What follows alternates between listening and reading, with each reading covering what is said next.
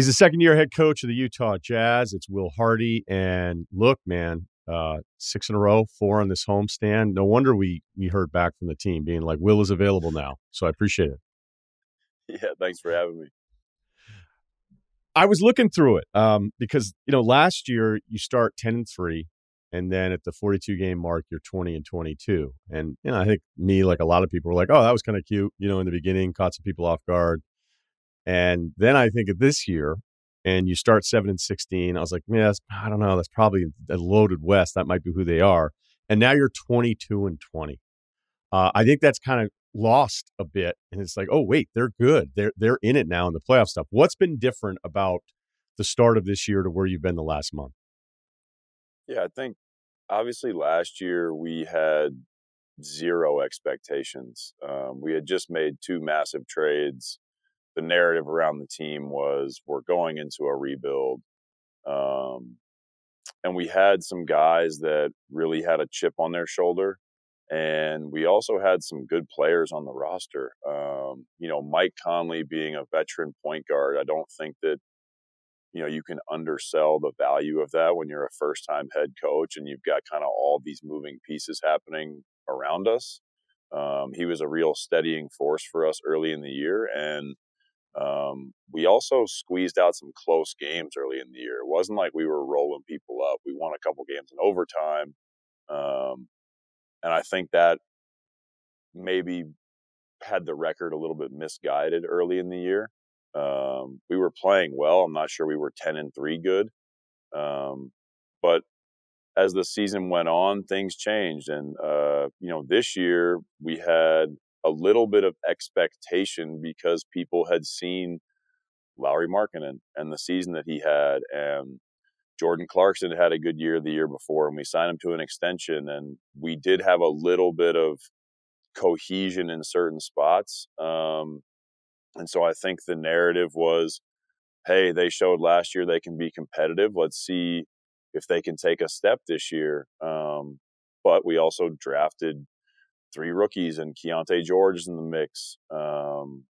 We don't have a veteran point guard at the moment. And John Collins coming in, it was going to be like, how are we going to fold him in? How does he fit next to Lowry? How does he fit with Walker Kessler? What are those things going to, do to the lineups every night?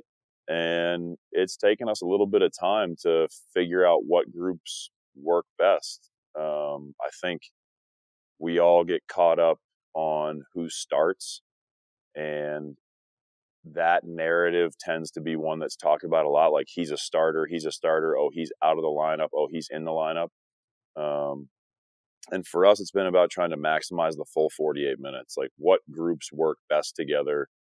How do we get through the game without having massive drop-offs? And then as we get to the end of the game, we'll try to do whatever makes the most sense. Every night's different. Matchups are different. Some nights we need more space. Sometimes we need more size. Some nights this guy's playing great. Some nights this guy is not. And so lately we've just found a good rhythm of the balance of the groups, I think. And credit to the guys, because early in the year, again, we're 7-16. It's not feeling great. It would have been very easy from like a human nature standpoint to just kind of shut down a little bit, buy into what people were saying about our team. But they've really dug in. The environment here every day has been fantastic. Like, these guys are having a great time, but they're also working hard. They're pulling for each other. I think we've all kind of figured out how to accentuate each other's strengths a little bit. And now it's about trying to, cling to that as much as possible. I always feel like there's this unsolvable conflict, despite how on the same page a coaching staff and the front office can be. And the conflict is that it's like, look, we just drafted all these guys. We got to get them minutes. We got to develop them.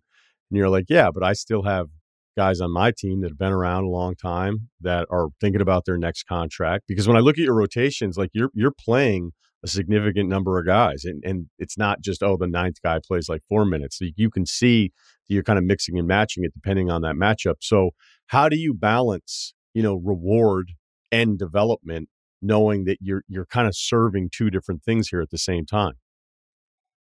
Yeah. There's a lot of days where it feels like you're fighting a war on 2 fronts, and that's not always easy. I think that the most important thing for me is that, the locker room is an ecosystem and it's a living, breathing thing. And we have to make sure that the team knows that we're trying to put our best foot forward every day. There are lots of ways to develop. Game minutes are very important, but that's also why you have the G League, and you try to use that with really young players to get them a ton of game reps. Players that earn real minutes in the NBA games, well, they'll play. But we didn't want to turn this into a feeling of like, hey, we're here for these couple of people's development and the rest of you are just kind of props around them. I just feel like that's a really dangerous thing to get into in terms of like what it feels like every day here. We want the team to know and feel like we're trying to win every night, and we're trying to prepare to win. We're trying to put them in a situation where they can be successful. So it is hard some days because, like, Keontae, for example, is a rookie guard that's in our rotation, and I'm looking for opportunities to put him in spots to be successful. I'm also looking to give him opportunities to play through some mistakes. And I don't believe that, the game's perfect and that you have to play perfect. He needs to be able to learn how to deal with some mini failures in a game and keep pushing. But there's also some nights where it's like, hey, man, you got to come sit down because we're trying to win and you don't have it right now. And those decisions are not always easy. Like, there's not a perfect science to it. That's why I have a staff. And I don't think I always get it right. There's nights where I'm like, man, maybe I left him in too long. There's nights where I'm like, maybe I was a little bit short on the leash tonight. But, that's where I feel as a coach, like, it's nice to have 82 of these things because I don't feel the pressure of like, I only have 15 chances to do this the right way. Because Keontae is a young player and he's a young person. And so, like, I recognize the ebbs and flows that will come with that. So we're just trying to do our best to have him. Like, I think he's better now than he was the first day of the season, and that's what's important to me. Doesn't mean that today he'll be better than he was yesterday. Like, you can have little ups and downs along the way. We just want to make sure the big picture is trending up. I want to go back because I love your story, and everybody that's successful, you're kind of like, what was that turning point? How old were you when you knew you weren't going to play in the NBA? Oh man, when I knew I wasn't going to play in the NBA. Yeah, or maybe you told uh, people publicly you knew you weren't, but deep down you were like, 6'6". I mean, 16, 17, like, yeah, something like that, 17, Yeah, where it's you six kind of come to six. grips with yeah, it's like, okay, but I can shoot and that's fine. But it wasn't like North Carolina was beating down my door. It wasn't that I didn't love basketball and wasn't competitive. I think there's just a moment where the game kind of tells you that you're not even really in the conversation. Um, so yeah, probably 17. Okay, yeah, look, that's great. I mean, I'm actually impressed that. So you end up at Williams, a school, a smaller school that I know in Massachusetts, and I've heard you tell the story, but I want to share it with the audience, kind of like the path of what led to you getting into the basketball world to have an Mhm. internship with the Spurs. But there's a backstory there that actually takes a really long time before you even realized it was an option. So if you could tell us that, it'd be great. Yeah.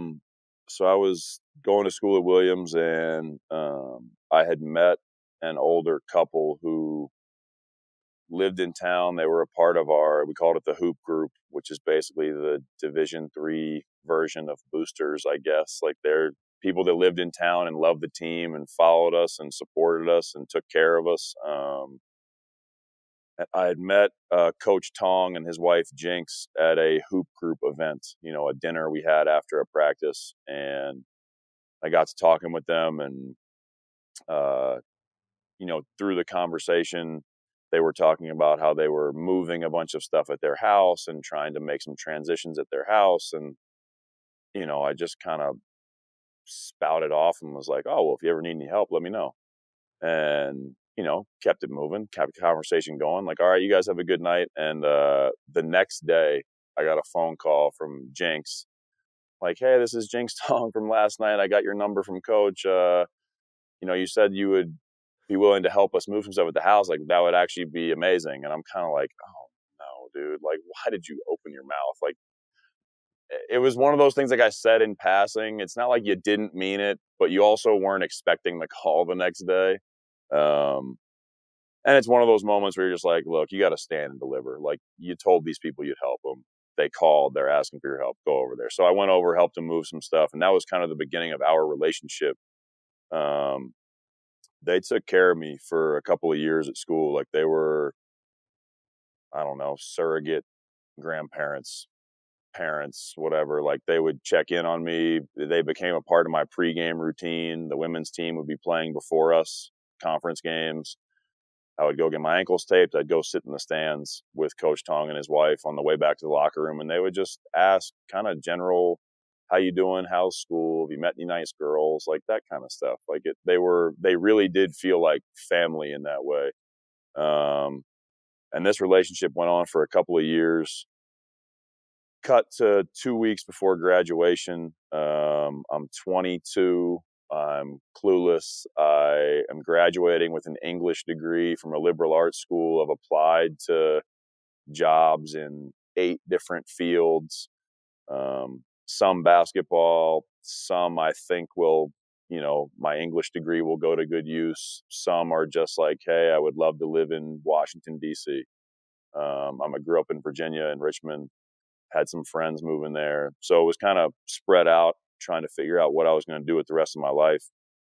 And I got a call one day from Jinx that said, hey, Coach Tong would like to meet with you. He's down watching tennis practice, which he did frequently in the spring weather turns in Massachusetts. He would go sit down by the tennis courts and watch tennis practice. We had plenty of meetings there. So I went down, sat with him. This is, again, 2 weeks from graduating. And he asks, have you thought about what you're going to do after college? And it's like, well, yeah, I've thought a lot about it, actually. I'm kind of panicking. I've applied to a bunch of jobs, and I'm not really sure if any of them are going to work out. I've had a couple interviews. It seems to be going okay. And he goes, oh, well, I have a job I think you should apply for. And I said, well, what's that? He's like, I think you should work for the San Antonio Spurs. I'm like, well, that's a really great idea. But what makes you think that I even have a remote chance at getting that position? He's like, oh, I don't know if I've ever told you, but when I was the athletic director at Pomona, Gregg Popovich was the head coach. We've been best friends for 20 years, which led to like a mini argument of sorts, because I'm like, look, man, like, I've been coming to your house for a couple of years now. I'm on the basketball team. You know that I sit in my apartment and watch NBA games frequently during the week. It never crossed your mind to bring up that Gregg Popovich is one of your best friends. Like, that connection didn't seem like a conversation we could have at a dinner at any point. He's like, oh, no, I guess, I never thought of it. So I sent my resume to San Antonio. I was actually writing my last paper of college in the library, like grinding it out, like couple pages left. And you're like, I'm going to push send. College is over. I'm going to go party with my friends. It's going to be great. And I got a phone call from a random number that had a San Antonio area code. And so I picked up, and it was this like deeper voice that was like, is this Will? And I was like, yes. He goes, this is Gregg Popovich. And I was like, oh my God, like, hold on one sec. I got to run out of the library. So like run out. I end up talking to Pop on the phone for like 3 minutes. Scared to death, have no idea what's going on. And he's like, oh, we're still in the middle of our season. This is May at this point. Season's still going on, and we're trying to figure out what we're going to do, but we'll be in touch. Okay. So I hang up.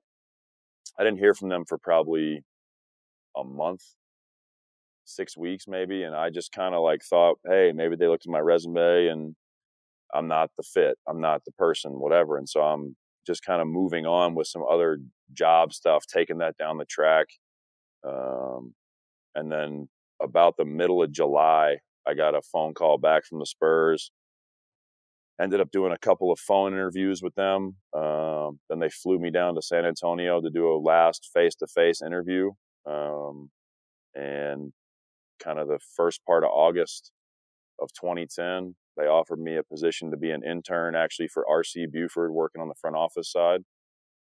and I drove to Texas for a 1 year internship, working in the front office, and left 11 years later, an assistant coach on Pop's bench, married with a daughter and another one on the way. So I kind of grew up in San Antonio in a lot of ways. There's obviously a ton of stories in between those 11 years, but it's crazy like how that connection and that random hoop group dinner and me offering to move a few boxes somehow has resulted in me sitting here talking to you. I know when you went to Boston with Ime, there's some stories how Ime had said like, look, not every place is San Antonio because like San Antonio is your only world that you understand. You're there at such a young Mm-hmm. age. I mean, it's honestly like the standard for what you would want for your organization when San Antonio was running it for as long as they were.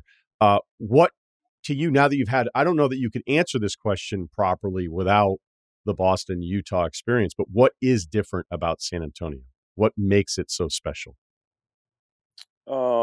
I mean, I think for a lot of us that were there when I was there, I think working number one for a coach who has established himself in a place and you don't really feel like you're looking over your shoulder. Um, there was an unbelievable trust in Pop and his relationship with RC and with ownership there. Like everything just felt pretty stable every day. Um, I also think that, like, I mean, when you talk about Hall of Fame players being in one place for a long time, Tim, Tony, and Manu are really the reasons that everything there happened. Pop was a huge part of it, but like, look at the NBA right now. Like, could you imagine three guys that are that good staying in the same place for 15 years together, and at times everybody taking a little bit less on their contract and making those financial sacrifices and maybe making some statistical sacrifices at times just to keep the thing together. Um, I think the stability of those three guys, and you couple that with Pop, who is the perfect match for the three of them, it really set the tone for the whole place every day. We didn't worry about, our star players being unhappy and leaving. We didn't worry about them asking for Pop to get fired. And like, I think that there's realities that are a part of the NBA now that come with the territory, but um, the way that Tim, Tony, and Manu approached their relationship and the three of them staying together, I really think is something that we may never see again. I know you didn't have Ainge in Boston, but along with Justin Zanuck, guys you're working with in Salt Lake, can you give me the Pop scouting report versus the Ainge scouting report? What do you mean? Just whatever you want it to be, man. Like you're an Uh, advanced scout, but you're not. I mean, we're not sizing up their games here. yeah, no. Pop, they're both one of a kind. That's a fact. Like, they are both very much one of one. Um, Pop has a side of him that the whole world sees, and then he has a side of him that people that are on the inside get to see.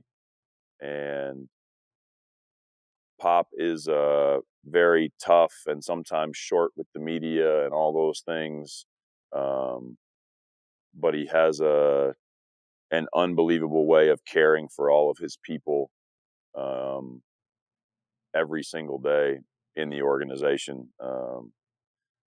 DA is DA all the time, and he has no filter. And I think that's probably where they differ. Pop keeps some things when he's speaking to people in public. I think DA has an unreal ability of, number one, seeing the good in everybody, and number two, he has a really unique skill that I'm wish I could steal from him. Of, like, he can tell you the blunt truth, even if it's 100% disagreeing with you, and not make you feel bad or feel like you're being like he's being combative. It's a gift. I don't know how he does it, but like I've had conversations with DA where, 2 sentences into him talking, I'm like, oh my gosh, like he's telling me that he thinks the exact opposite of what I just said, but in a way that doesn't make me defensive. Um, but they're both unique. I would say that the similarity in the two of them is probably two of the most competitive people I've ever been around. Like day to day in everything they do, the way that they keep that fire burning hot in that regard is special. I want to talk about the job of being a head coach in the NBA now, and I'll try to keep up as much as I can, but I can't help but think, obviously, because your age, you're the second youngest coach, that plays into it. There's probably moments where you felt like, I can't believe this is real and I'm in San Antonio. I can't believe I'm the lead assistant here in Boston. But then it's like, no, this is actually my team. Like it's funny how life works, where you can feel like I have no idea where I'm going to be in a couple of years, and then it just skips all these turns where now it's like, I can't believe now I'm doing this. So that first game was Denver last year, right? At home. Yep. Did you walk out and then like, I just don't know that anybody in that spot couldn't be having just little moments of like, I can't believe this is actually happening. And I know that that may not be anything you even want to admit, but did you have moments where you're like, hey, should I argue with a ref here? It's been like 3 minutes because I'm supposed to argue with refs. Do I call a timeout here? Do I Yeah. like, what's my first timeout? Hey, I don't like the way we're covering this. Oh, hey, my guy wants a challenge in the first quarter. Do I do that to show him a player's guide, or do I not do it because I'm going to show that I'm not a player's guy because I'm young and people are already wondering if I'm going to walked all over? How did you handle? Because I can't a lot of people would want to pretend like, no, that didn't really happen. I was prepared. I'd done preseason, all this different stuff. I think that'd be all bullshit, because I just think any normal person would have a few moments in that first game as an NBA head coach where you're thinking about some of these things, even though you're not supposed to be.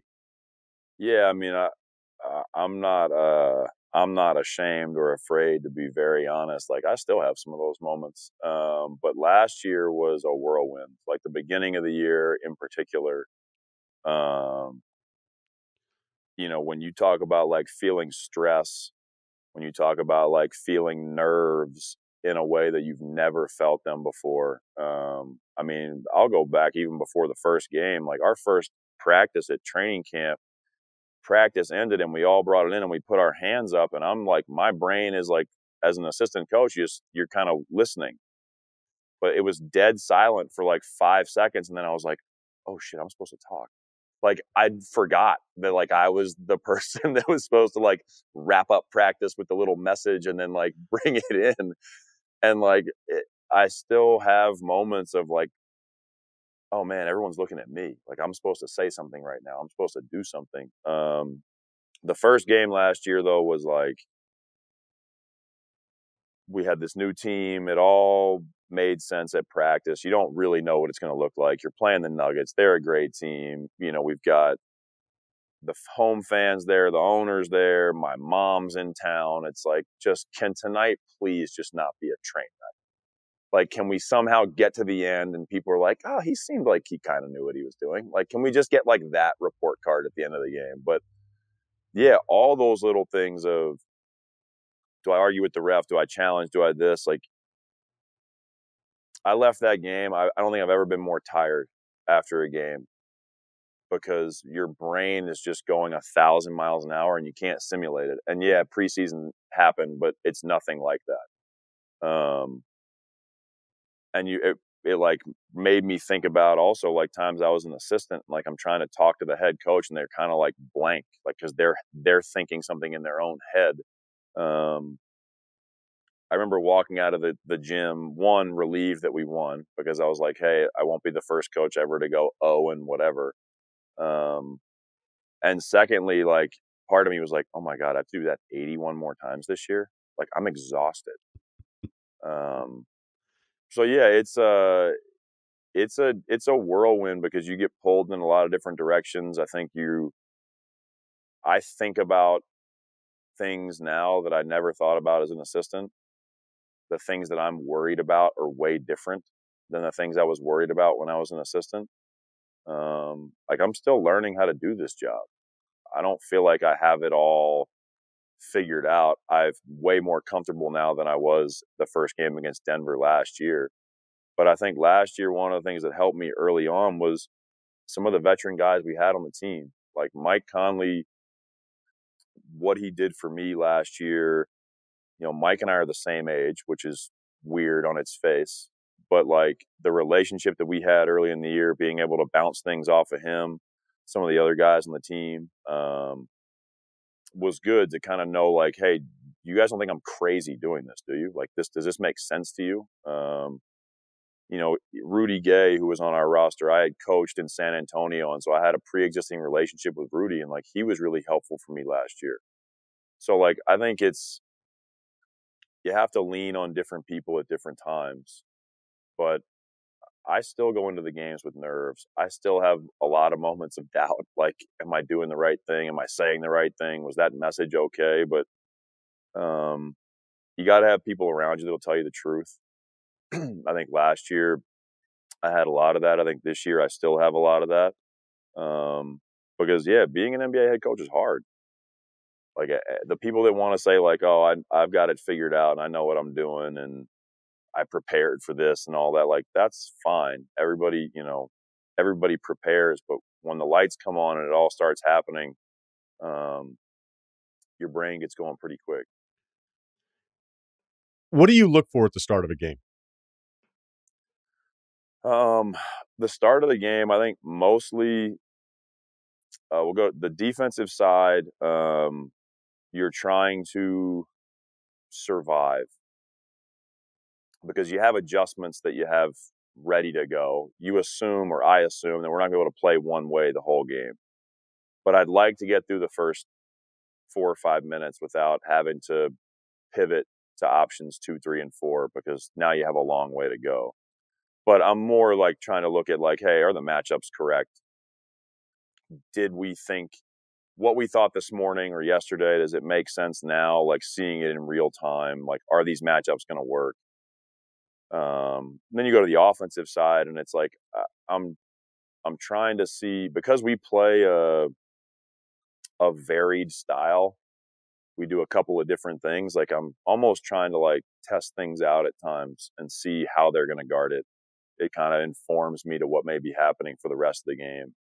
So, there are moments in games where coaches will go to something, it works, and then they keep going to it. Early in the game, I would say I'm kind of doing the appetizer sampler. Like I'm trying a couple different things to see how it's going to look. And then talk to the staff and talk about what we've seen. Because 48 minutes is a long time. And like, I don't want to try to be discovering something in the middle of the second quarter. So knowing I had you scheduled for this, and I was watching your games a little bit more intently, and I went back and watched the fourth quarter against LA, and I'm watching on the broadcast, so it's not like I'm going to see you a ton, especially on offense because you're on the other side.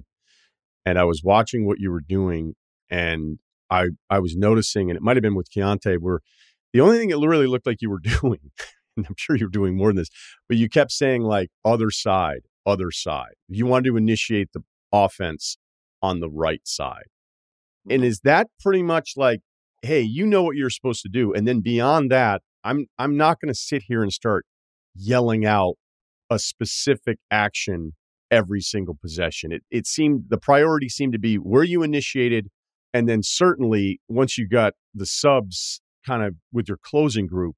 I mean, you want to talk about spacing. Had I not rewatched it, I don't know that I would have realized the emphasis on how far out your 5-out stuff was. I mean, it was incredible. And I think it also speaks to kind of your closing group where I go, man, I really like that they have 4/5 guys with the ball in their hands that they can get more than 2 dribbles and still be kind of comfortable. And that's kind of how you lived offensively. So again, I'm using a very specific group that fourth quarter, that game. But I noticed it felt a little more hands off, and it was more about how you were aligned. Yeah. We try to communicate in dead moments, timeouts, dead ball. So we had talked at that previous timeout about the couple of things we were going to try to go to. Because again, like when the game starts going and it's going up and down and it's loud, and you only have 24 seconds in a possession, like I can't give a long-winded thing to the team. And so you try to tell them like, hey, these next 2 minutes, this is kind of what we're looking for. And then my job with Keontae was trying to point out some spacing. And yeah, in that game in particular, initiating it on that side of the floor was good for us. Keontae likes his left hand. And so it was like about trying to put him in a comfort zone, and then also kind of where the action was going to go after that. Like we felt like the spacing was good, but it's a longer conversation at a dead ball. And then that lets the conversation be shorter in that moment because they know what I'm referencing, if that makes sense. The spacing piece is massive for us. We need that, especially with guys like Colin Jordan, who can break guys down one-on-one off the bounce. And we have to play some different spacings depending on who's in the game. Like in that game, John was in, which is great for us. John has a versatile skill set. He can screen and roll. He can also space. It puts big guys in tough situations. When we have Walker in the game, we play a little bit of a different spacing.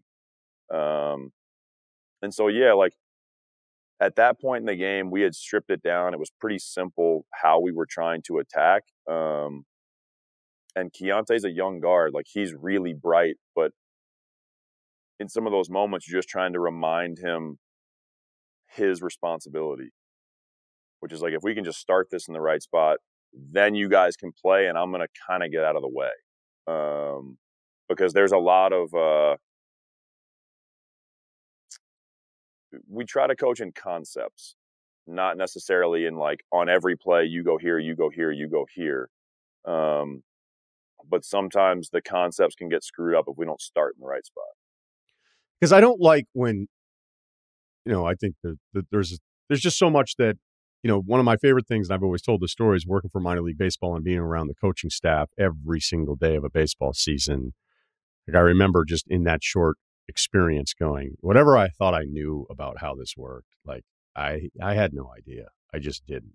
And, when people get on coaches and it's like, they don't run anything. It's like, well, they're all running something. I would say there's Right. maybe been a few games the last couple of weeks where I was like, they're not doing that kind of favors. But, that's just me at home on it.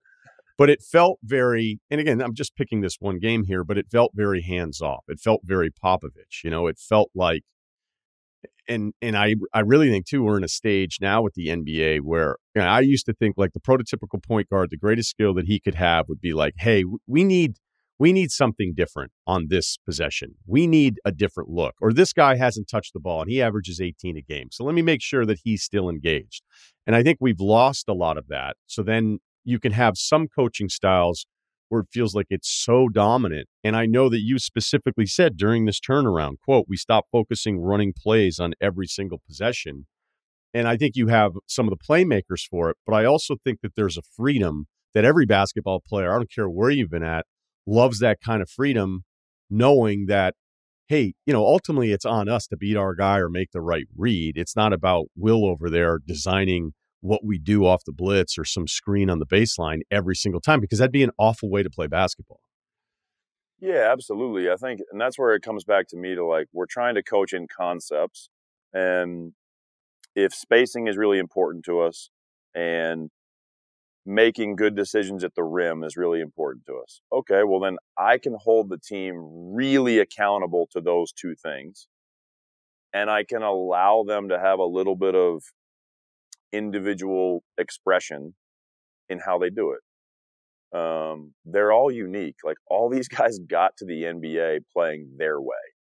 And so their way doesn't totally suck. Like they got to the NBA. So they're all really good. And I need to try to figure out how to maximize that. And yeah, there's parts that you have to try to refine or shave down to make it all fit together a little bit better. But I also don't want them to lose their instinct, because then they become frozen. Then they become overthinking because they're trying to like please me or do something that's unnatural to them. I think when you make what you care about clear and you hold them all really accountable to those couple of things, but then you let them be themselves and you don't nitpick every dribble, every shot, every pass. You give them a little bit of grace in those moments. I think they're really receptive to you holding them really accountable to hey man, I told you these two things are what I care about. Like you want to dribble it between your legs a few times and do a half spin on that move. Like, okay, I'm not gonna be the coach that yells like you have to jump stop on every play. Like I'm not doing that. Maybe that's not your thing. Some guys play the slow step with the Euro. Some guys do play off 2 feet, but they all have their own unique style. I'm not trying to make them all one thing. And that's why, like, from like a big picture thematic standpoint, like I say this to the team, like, this is not my program. This is ours. I am a part of it and I have a job to do. And sometimes that means I have to make tough decisions. That's my piece in this. But we all need to have ownership of it. And so I have to have a little bit of humility and like letting them be themselves at times and not trying to micromanage everything they do, because their way, albeit not perfect on every possession, is pretty damn good. They're in the NBA. And so, like, it's hard to tell a guy that got this far doing it his way that, like, oh, no, your way's terrible. No, your way's good. You could do this a little better, and you could do that a little less.